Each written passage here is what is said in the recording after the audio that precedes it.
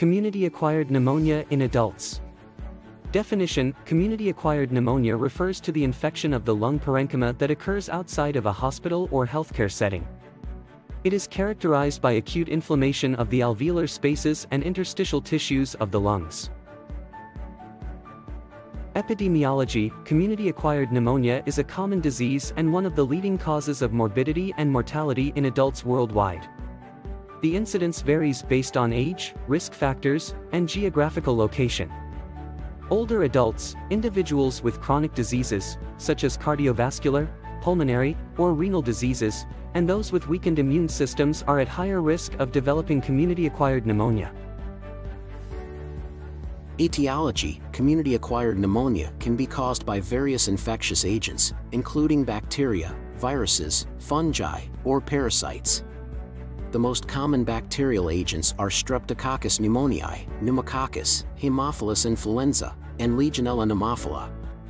Respiratory viruses, such as the influenza virus, can also be responsible for community-acquired pneumonia in adults. Classification: community-acquired pneumonia is classified based on various criteria, such as the severity of the disease and the place of acquisition. Regarding severity, different scoring systems, such as the FINES criteria, the Pneumonia Severity Index, PSI, or the CURB-65 score, are used to determine whether the patient can be treated on an outpatient basis or if hospitalization is required.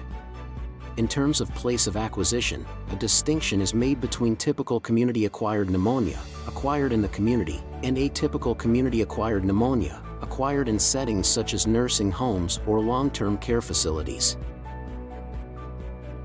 Clinical presentation: the symptoms and clinical presentation of community-acquired pneumonia can vary, but they generally include fever, chills, productive cough, with or without greenish or yellowish sputum, chest pain, shortness of breath, fatigue, and general malaise.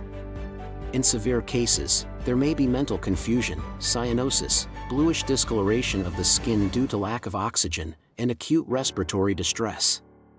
Diagnosis: the diagnosis of community-acquired pneumonia involves a comprehensive clinical evaluation, including medical history, physical examination, and laboratory tests. Imaging tests, such as a chest X-ray or computed tomography scan, can help confirm the diagnosis and assess the extent of the disease. Additionally, laboratory tests such as a complete blood count, sputum cultures, and specific antigen or nucleic acid detection tests can be performed to identify the causative infectious agent,